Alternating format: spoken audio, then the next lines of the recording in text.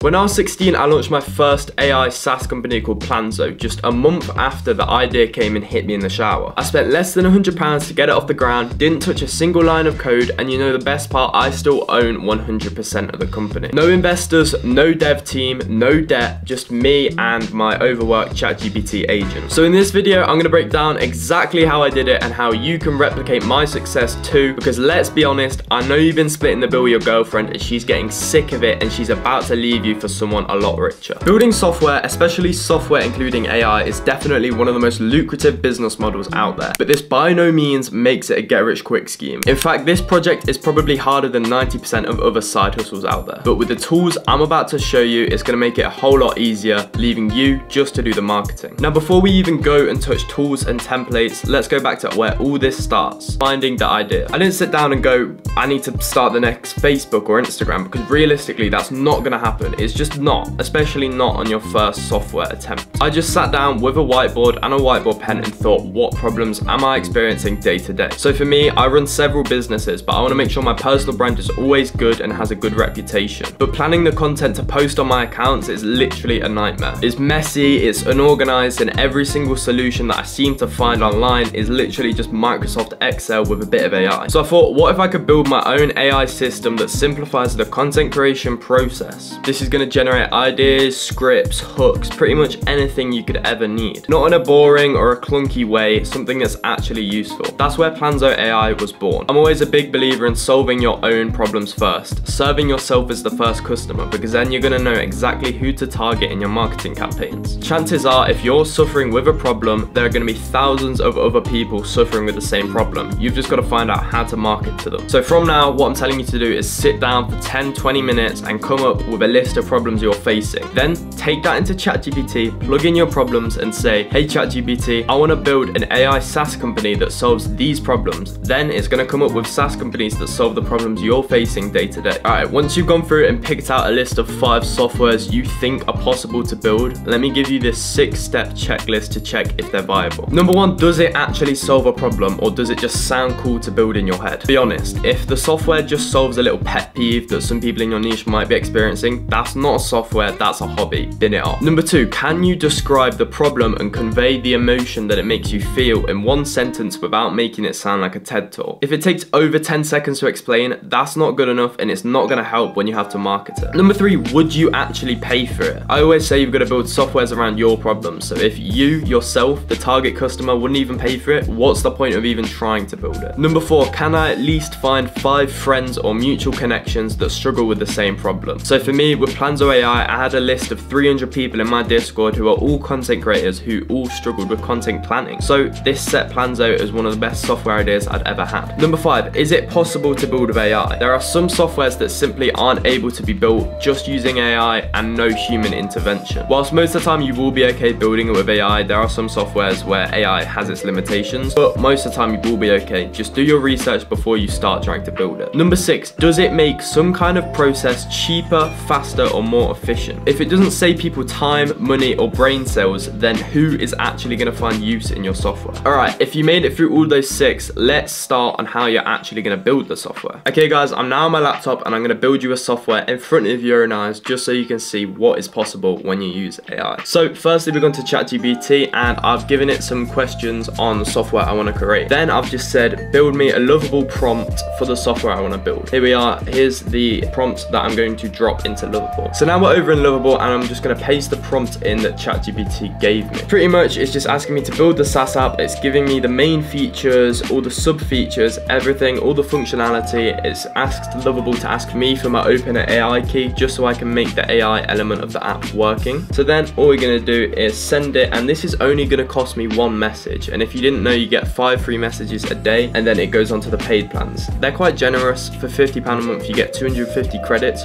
which is enough to build an app if your app isn't too complex. So building a full software for £50, you really can't complain. Alright, so as you can see, it is now generating me a fully working site in literally 3 minutes. As you can see, the landing page is already beautiful. There's not too much I would even change with that. Obviously, you got these old kind of drop down boxes, which I would change, but apart from that, it's a very solid site. It's got all the pricing, it's got the sign up and the login flows already. So all I need to do now is connect it to Supabase and then we should be able to test it out. So to connect it to Supabase, all you want to do is click manage Supabase and then create new project. So we'll put it under the Planzo organization and then we'll just call it InstaScript. I think that's what the software is called. And then password, we'll just spam some letters because I'm never going to use it again.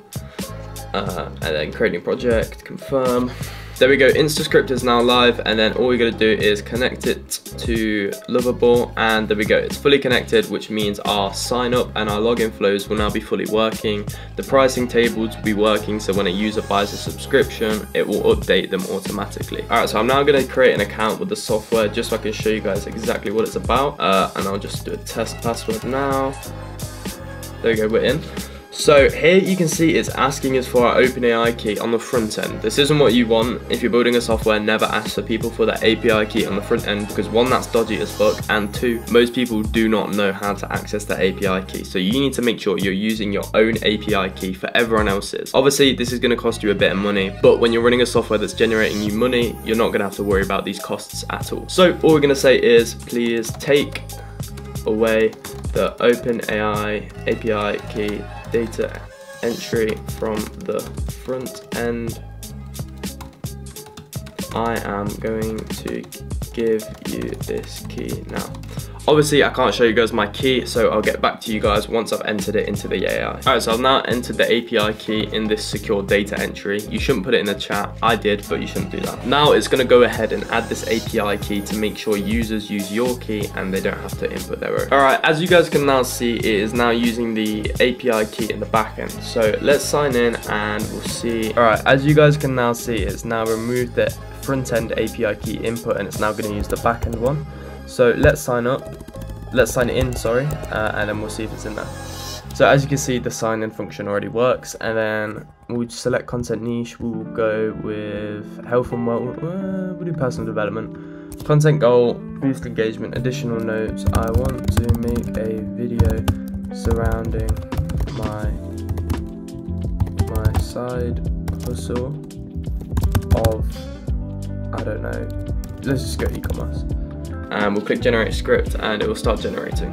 Oh, that was quick. So it's made the hook, it's made the body of text. We can filter for what we want to see. So we've got hook, body, call to action. There we go. And then all you've got to do is copy or download it. That's very good. And you can just download it just like that and you've got the script saved.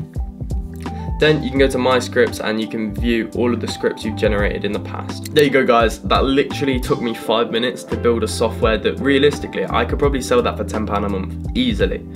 So if you want to steal that, be my guest, because I'm not building it.